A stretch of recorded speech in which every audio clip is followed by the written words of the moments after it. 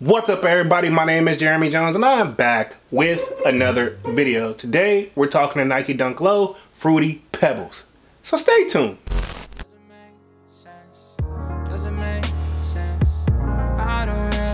Got a lot of things changing in my life. Hoping one day I'ma get it all right. Brother is engaged, about to start a new life. Yeah, I haven't had a chill day. Really wanna vibe, appreciate the moments. I've been creating, not scrolling. Mom and dad still supporting. Alright man, I'm back with another video, man. Before I get too deep into this video, y'all already know what to do. Go and hit that like button. It really helps the channel out. And if you're new, consider subscribing. I make content about sneakers. Alright, so let's dive into today's video. We're talking to Nike Dunk Low Fruity Pebbles.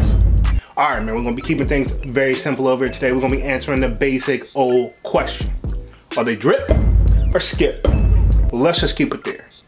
Alright, so first things first, these are set to release November 8th, to the best of my knowledge, coming in at a retail price of $120, right? Okay, and of course, you know the kid glanced at the resale price and looked like they're averaging $150 and up, depending on the size, right? Okay, now, I made a mistake and when I did my upcoming sneaker releases for November, I actually left this one off the list. I don't think it was kind of loaded at the time, so I kind of missed it. So salutes to Rachel. I think she let me know down in the chat or down in the comment section on that video. So salutes to Rachel for that one for sure. And of course, that's what those videos are for, because obviously I'm not gonna catch everything, right? Okay, now back to these Fruity Pebbles. This is a LeBron Fruity Pebbles, right? If you notice on the back of the shoe, it actually has a LeBron logo on the back of the heel on both sides. Now, one thing I say, this shoe definitely stands out, and you would think in theory, since I love the color red so much, these would just stand out to me in nothing but a positive way.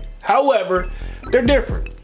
I will say this, obviously the inspiration behind it, obviously Fruity Pebbles, you see they have the Fruity Pebbles actually going on the shoestrings. Speaking of shoestrings, there's two other extra laces that will be coming with them. Looks like a white pair and a purple pair. I personally think the purple pair will make this shoe pop even harder in my opinion, other than the actual Fruity Pebbles logo, which is also featured on the inside of the shoe, of the insole. So looked like they paid attention to detail on the shoe. And if you're like me growing up, Fruity Pebbles, I can't help but think of the Flintstone cartoons, because I believe that's what they ate, or it was just like an exclusive cereal with their with the Flintstones on them, right? Okay, so with all that being said, even though I will say in theory, right, if you look at all the details on this shoe, it is definitely a dope shoe, right? Okay, but we also got to keep things 100.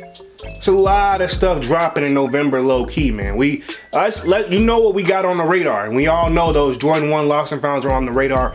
But for the focus of this video, for the Fruity Pebbles, I will say this: they will be a skip for the kid, but they are definitely drip. It's just something that I wouldn't write home about. It's not something I feel like necessarily to go crazy for. I think we've seen these floating around, like me personally, I think I seen these floating around in an area, like as far as like, we didn't know when they were gonna drop, but I think around June or July of this year, they were floating around images anyway. So I guess it just finally, Nike had to find a way to squeeze these in somehow. I just feel like this wasn't the perfect time to release this shoe. Still a dope sneaker, but right now with all the other stuff that we got ahead on the radar for November, these will be a skip for the kid. Doesn't mean they're not drip, because they definitely are, but they will be a skip for me. But I want to know what you guys think down in the comment section, and we'll be going after these on November 8th, retailing at $120. And of course, let me know if you think they're drip or skip. Alright man, I'm gonna go ahead and get up out of this thing and stop rambling, man. Y'all be sure to hit that like button. It really helps the channel out. And if you're new, consider subscribing. I make content about sneakers. Again, my name is Jeremy Jones, and thank you for watching, and I'm out.